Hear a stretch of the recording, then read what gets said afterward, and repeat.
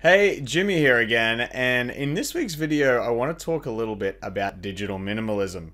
Now, it's not exactly automation, but I still think it will help you get more done in less time. At least that's what I'm telling myself anyway, to say that it's still on topic for this channel.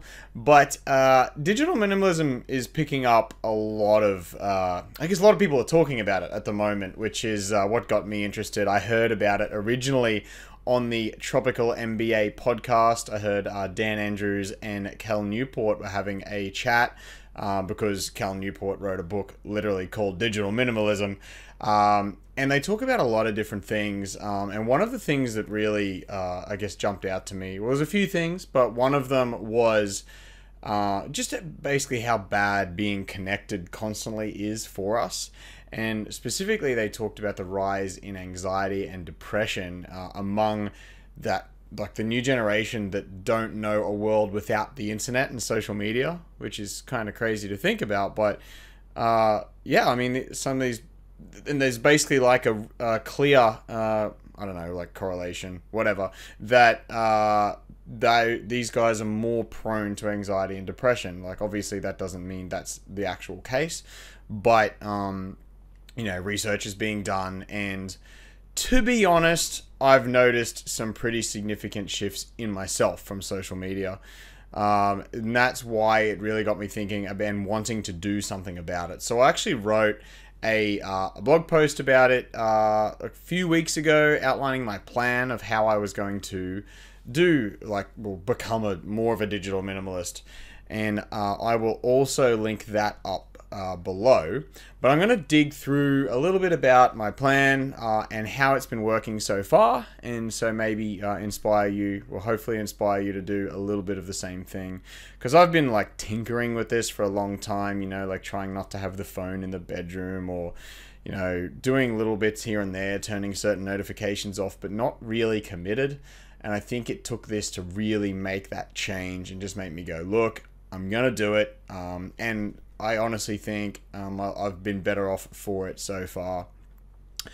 But yeah, so first, I guess the things that hit me the hardest, like I mentioned before, with the like things I've noticed in myself, and I've definitely like with social media, I've noticed a few things. So I find myself comparing myself with other people, you know, and sometimes it's not even comparing myself with those people, it's like the projected person, you know, like you don't actually know what's going on like in someone's real life. Sometimes it's just kind of this projection on social media. And I'm not like accusing people, because I've fallen into this trap before where people have said like, oh my god, like it's so cool you're doing this and this and this and this, and I'm sitting here going, my life really isn't that cool. So I'm sorry I projected that.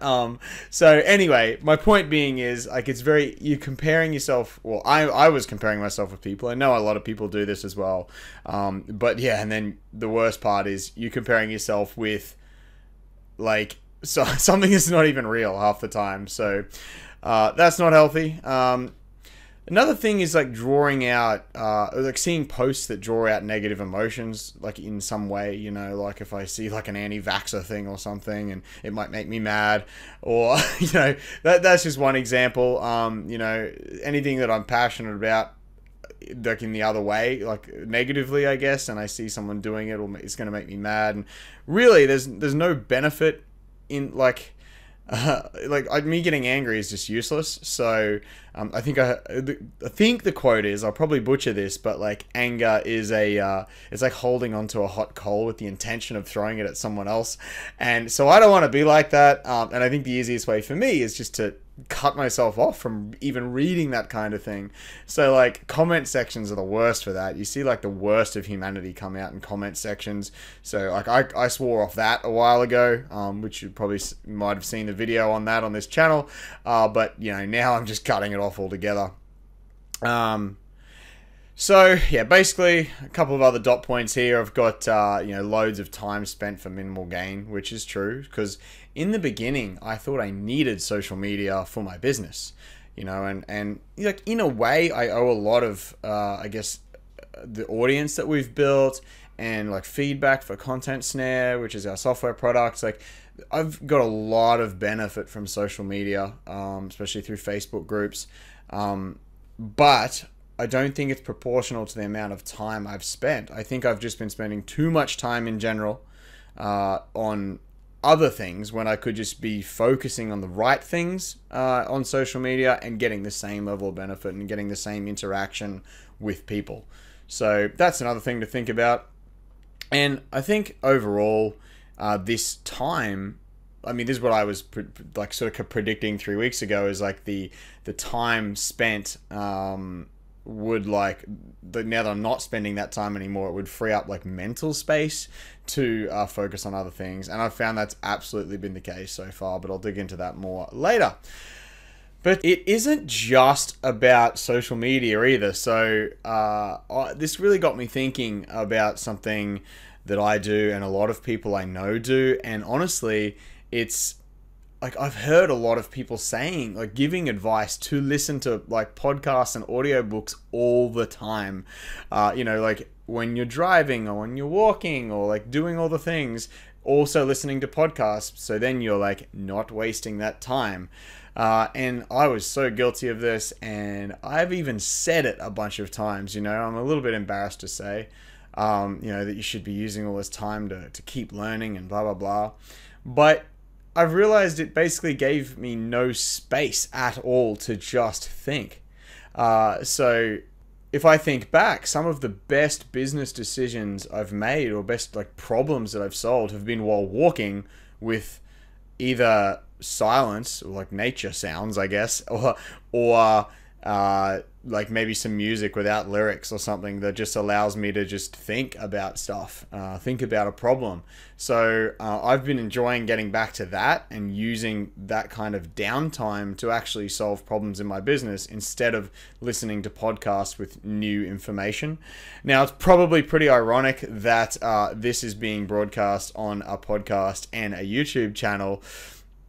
And I'm going to say, like, don't listen to as many podcasts, but I still think, like, I haven't cut off podcasts completely. I think you just have to be more selective about the ones you listen to, or not just listening for listening's sake. Like, I don't know about you, but I kind of get like podcast FOMO, where I'm wondering like, I look through the list and I'm like, that sounds like it might be relevant to me, so I better listen to that one.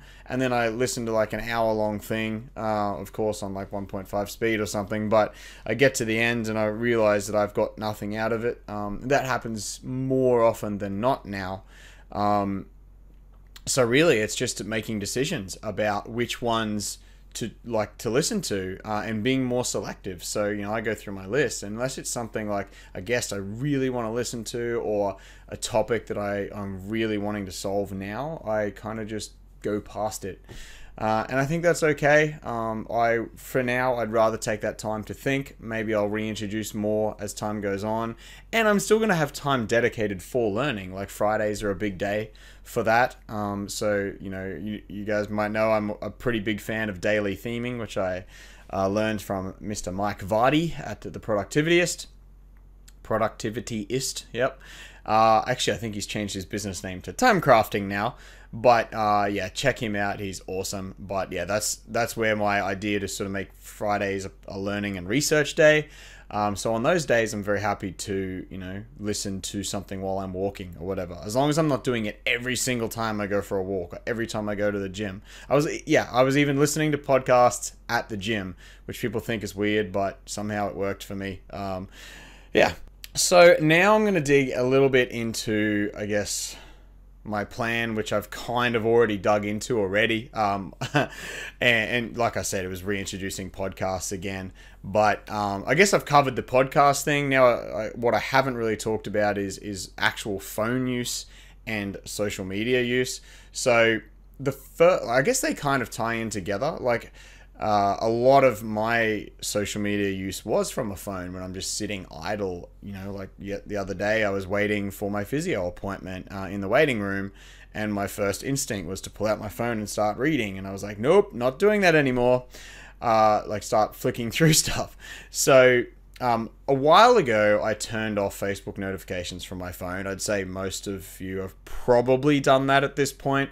I saw someone on my Facebook yesterday, actually, in my allotted Facebook time, which I'll get to. I saw someone had basically turned their notifications off for the first time, and I was like, wow, I didn't know people still did that. So if you're still getting notifications from Facebook, like your phone actually lights up and makes noise, man, turn that off like right away.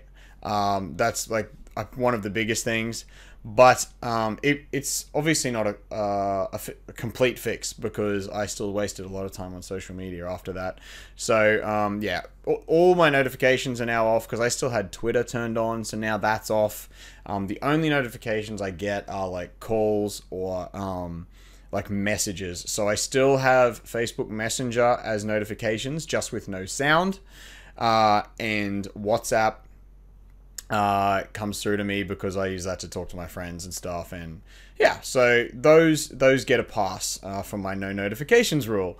But as I mentioned briefly before, I was on Facebook during my allotted time. So that's my second part of this plan, is kind of time blocking it like email. So another thing that Dan Andrews and Cal Newport were talking about is that social media professionals don't actually use social media like flicking through on Facebook. They use it from a computer to do a dedicated thing, using like an interface to schedule, you know, like something like Buffer or Hootsuite or whatever. Like, this is how the professionals are actually using it. It's just us that are like swiping through it. So that made me go, okay, I've got to do something like that. And so now I have dedicated time, usually between 11 and 12 in the morning, where I'm allowed to check Facebook. And that's the same for my email too. I generally try to stick out of email instead of certain blocks. If you're not familiar with time blocking, it's literally just picking out some time, like each week or whatever. So it could be every day, you know, 11 to 12 is what this is. I can check email and Facebook. And then actually having a plan on how I use Facebook. So it's not just open it and have a look through. It is go to my notifications and have a look through and see if there's anything that I need to action or it's important. Like, someone's tagged me in a post about content snare that someone else is asking a question, I can get in there and answer it. Someone has responded to one of my questions in my Facebook group. So that's pretty much it. It's time now in my Facebook group and checking my important notifications. And on that, you can actually be selective with your Facebook notifications. And I'm not talking about phone ones. I mean, like when you click that little icon in the app and it shows you the list, you can actually start blocking certain things. You know, if you, I've blocked a few people, not like on Facebook, but just blocked certain types of things from them. If you didn't know you could do that, super handy. So if you've got like a pesky person that keeps inviting you to events all the time and you don't want those notifications, you can actually block that. If they just make constant events, I guess some marketing people do that, and it's annoyed the crap out of me, and I didn't want to block them completely. So you can just block event invites from a certain person, so they can really clean up your notification center. That's pretty much it. That's my like Facebook and social plan. And then the second part of this is the actual phone use, right? So I think I'm almost certain that iPhone has it, that it counts up like your time spent on your phone each day. Google's got that now through digital well-being. That's what I use, and it's almost like gamified, like how low I can get my my screen time each day. But then I get real funny about it because I don't even want to use Google Maps because I know it's going to contribute to my screen time. I wish I could turn that off, but maybe they'll allow that in a future version, because I'm like, that's not counted if I need to get navigation and I'm like got it set up in the car or something telling me where to go. It's not fair. But it's been really cool for me to watch that like drop. But a few things for that. I mean, it's quite hard to get out of that habit of constantly checking your phone. If you're like, a lot of us are addicted to it. I definitely was, you know, like I found myself, I used to, like when I play video games, in between like games, there might be a 30-second window, for example. And I found myself like grabbing my phone and scrolling through Facebook for that 30 seconds, you know, like that's how often. I was digging through stuff and I'm like, this is crazy. And the other day I was having a game and I registered that, like, my brain went, okay, grab my phone. And I realized it wasn't there with me. And I was like, holy crap. Like, this is how much it's just become part of how we think.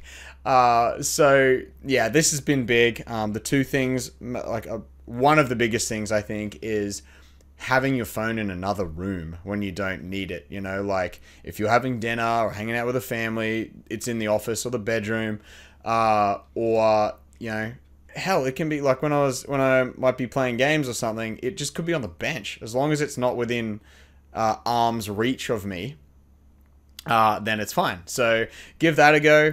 The other one is not bringing the phone into the bedroom at all. I used to do this. This is a lot of people I know do this now. I'm going to be honest, I don't.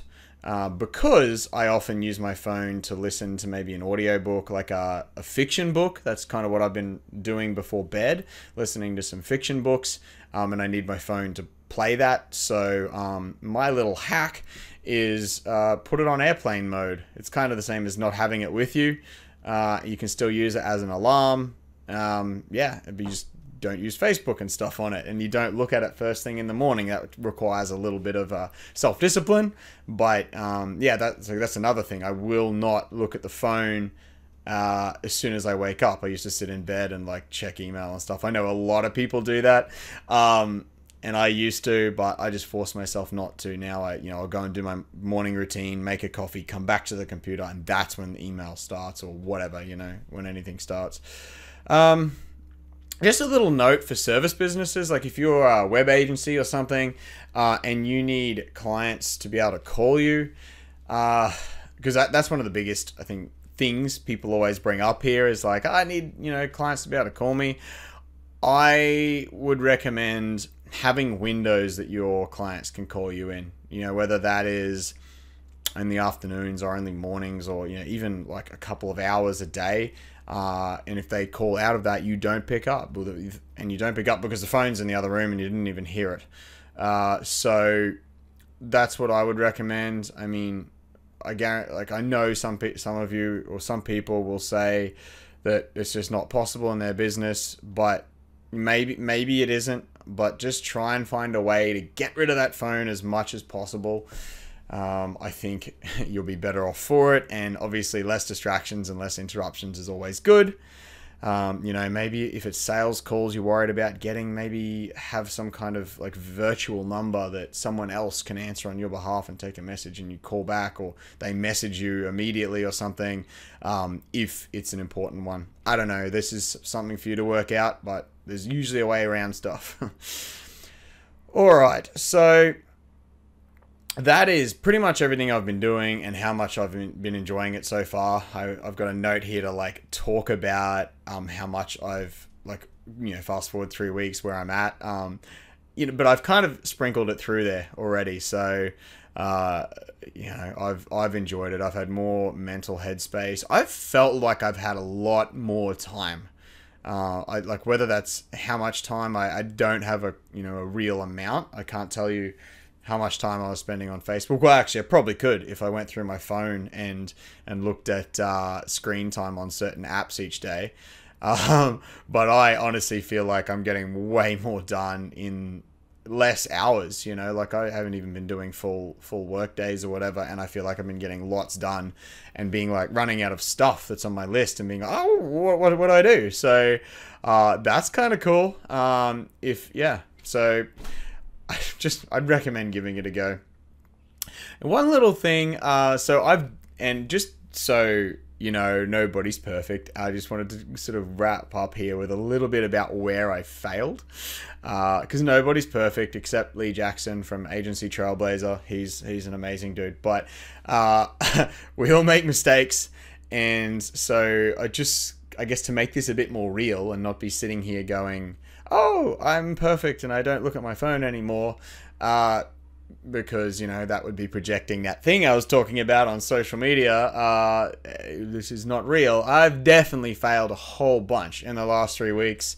You know, like sometimes I've accidentally had that phone next to me when I'm watching Netflix or something, and I pick it up and start scrolling. And I'm like, damn it! Like, I normally realize fairly quickly, and then just go and put it somewhere else. You know, like, you've just got to sort of register and then make that change, you know, put the phone away. And another one that I fall victim to a lot is when I open Facebook to actually check a notification or check a message. So this is an annoying one. Like, if I want to see a message that someone sent me on Facebook, I open it to look at it, and then next minute the news feed's there and I forget what I'm even doing and start scrolling. So I've done that a few times.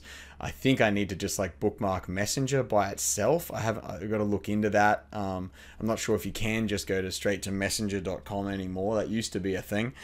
I think it makes you, they probably will learn people are trying to be minimalist and force you back to Facebook now. I don't know.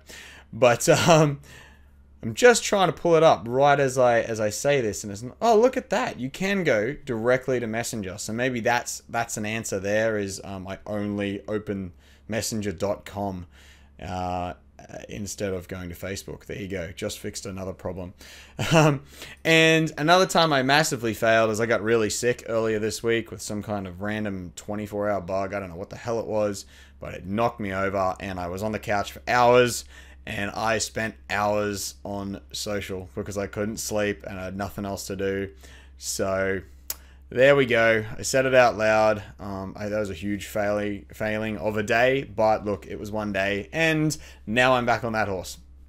So yeah, I mean, there's always going to be times where you might want to break the rules too. Like, we're all adults here. We can make adult decisions. If you need to jump on Facebook for some reason, and it's outside your like special window, you can do it. Just have some self-control and don't go scrolling through the newsfeed.